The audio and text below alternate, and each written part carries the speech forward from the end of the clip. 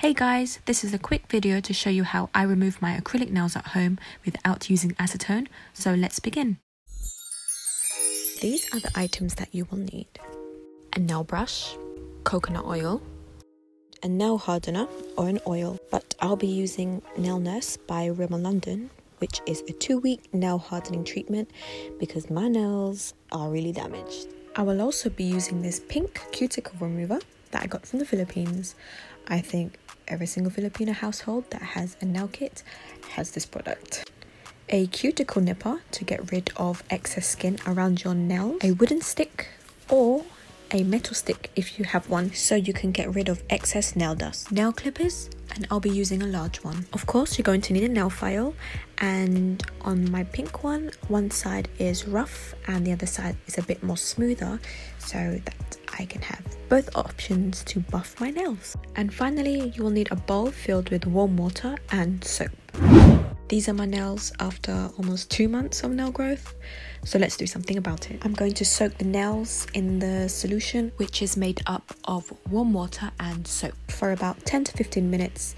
As soon as the nails start to feel softer, that's when I will take them out. Next, I just perform my regular manicure by firstly taking my nail clippers and cutting away my nails. It is also important to note that I made sure not to cut my natural nail underneath the acrylics and just stopped before. As you can see here, I flipped my hand over so that I can see where my natural nail is. Then I took the metal stick and placed it in between my natural nails and the acrylics, just until the acrylics started to pull away. Again, I also flipped my hand around so I can see in between my natural nail and the acrylic. I took my nail clippers and I cut my nails so that they looked a little bit more neater.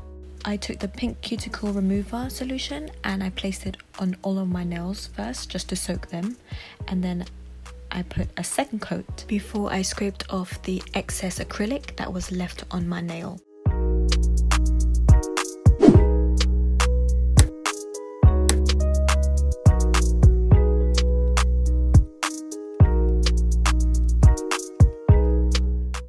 Next, I took the pink nail file and started to buff down my nails with the rough edge, and then I flipped it over and used the softer side to make everything more smooth.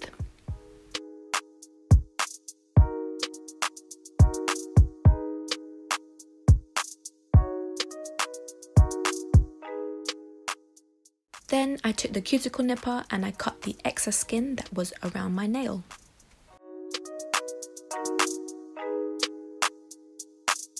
After that, I used a nail brush just to brush away all the dust, and then I went to go and wash my hands with soap. To push my cuticles back, I was actually going to use the wooden stick, but because I had this in my nail kit, I decided to use it instead. I have 2 nail hardening strengtheners, but I opted for Nail Nurse by Rimmel because it is an intense 2-week treatment, which is needed because my nails were quite damaged because I left the acrylics on for too long, which of course you shouldn't do. So please don't do it, guys. The last part is optional, but I always do this because I like my hands to be moisturized, and that is putting coconut oil around my nails just so that my hands feel soft and smooth, and it just makes the whole cuticle look even more prettier. And voila, we are done.